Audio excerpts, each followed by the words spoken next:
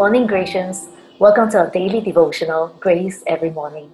I'm Pastor Rebecca, and I'm the campus pastor in Grace Assembly, given the privilege to pastor students in tertiary institutions and universities, and also the NS guys.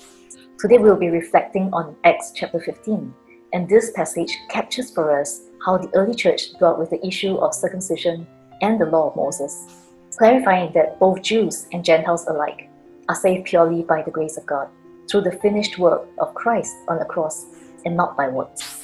The key verse that stood out to me in this chapter is verse 11. Let's take a look at this verse. Peter said, "We believe that we are all saved the same way, by the undeserved grace of the Lord Jesus." Some Jews from Judea came teaching a doctrine of salvation by works, saying to the Gentile converts that no one can be saved without circumcision and adherence to the law of Moses. Peter reminds them that salvation is by grace through faith alone, both for the Jews and Gentiles alike. Growing up as a Christian, I've often found the second greatest commandment, to love your neighbor as yourself, to be really difficult to obey. When I witnessed bullying in school against a classmate, nothing in me was persuaded to love these bullies in school. To love those who are difficult to love is a great challenge. Yet I am convicted to not just love those who are easy to love, but also those who are difficult to love. Such experiences always remind me of my great need for God to change me and empower me to love with His love. While struggling to fulfill this commandment in the Bible, I am reminded of how Christ came to fulfill all the law of the prophets, so that through Him we are justified as righteous before God. It is impossible for us to fulfill all these laws and commandments by our own human efforts.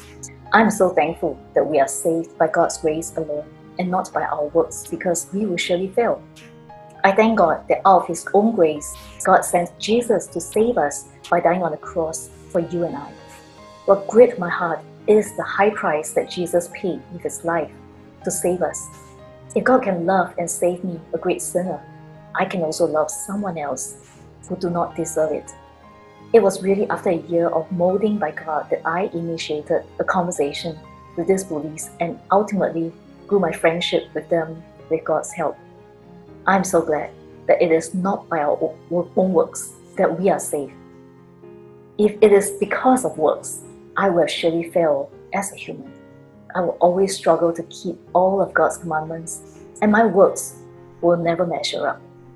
Let us not give in to the temptation of thinking that by our own good works we can gain our salvation, and in so doing nullify what Christ has done for us on the cross. Take time to give thanks to God for your salvation often, affirming that salvation is by grace through faith alone and not by works. Whenever you take Holy Communion, it is an important reminder of what Christ has done on the cross in order to save us. Let us give thanks to God right now for our salvation. Dear Heavenly Father, thank you for saving us by sending your only Son, Jesus, to die on the cross for us. In Ephesians chapter 2, verses 8 to 9, it tells us that God saved us by His grace when we believed. And we can't take credit for this. It is a gift from God. Salvation is not a reward for the good things we have done, so none of us can boast about it. We believe that we are saved by your grace alone and not by works. Help us to love others with the same grace that we have received. In Jesus' name we pray. Amen. Do take some time to look at the application reflections prepared for you and your family. And do join us again next Monday at Grace Every Morning. Have a great weekend ahead.